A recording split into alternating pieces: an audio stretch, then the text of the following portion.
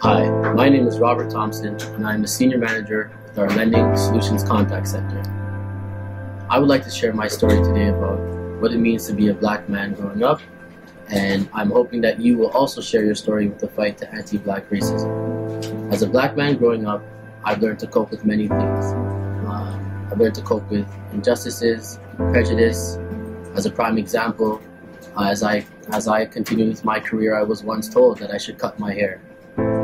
I chose not to because I believe that I should be judged upon my character, and I'm glad I made that decision as I am where I am today.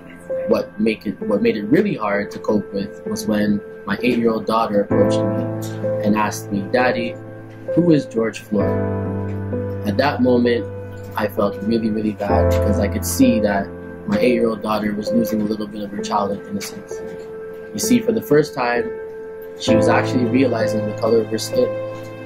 More importantly, she was realizing that some people may not treat her the same because of it. She even went as far as asking, "Daddy, shouldn't the police have been protecting George?"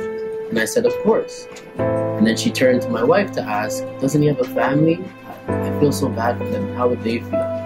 And I think what made me even more sadder in that moment was I could actually see in her eyes that she was envisioning me in that moment. Because I'm a man of color, she's a person of color, and she started connecting the dots with everything that's happening and all the protests.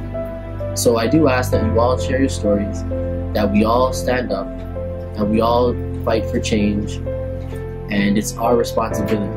Coming forward today to talk to all of you, all my coworkers, I felt that this was my responsibility to speak up, and I do look towards you, and I do ask that you do the same. It is time for change. Hi, my name is Amaya Thompson, and it is time for change.